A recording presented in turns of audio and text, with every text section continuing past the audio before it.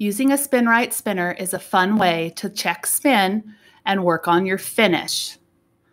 Start with skinny spinners. 2 fingers on one side over a seam, thumb opposite of it on the bottom of the spinner.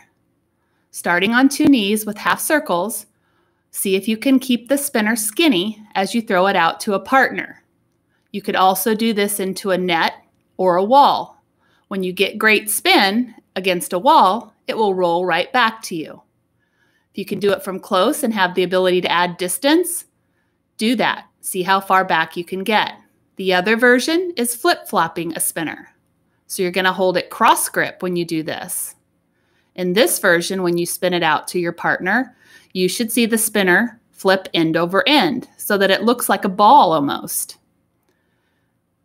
Again, if you're able to hold your spin from up close, gradually add distance back.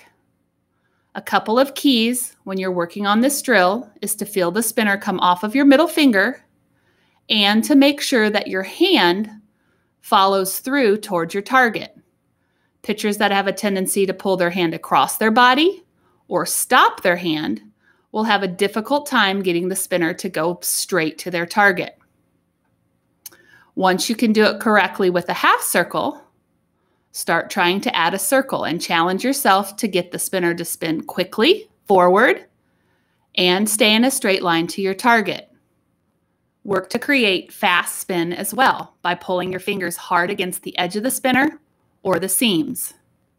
Make sure that you try both skinny spinners and flip-flopping spinners, as they will each feel a little bit different and teach you new things.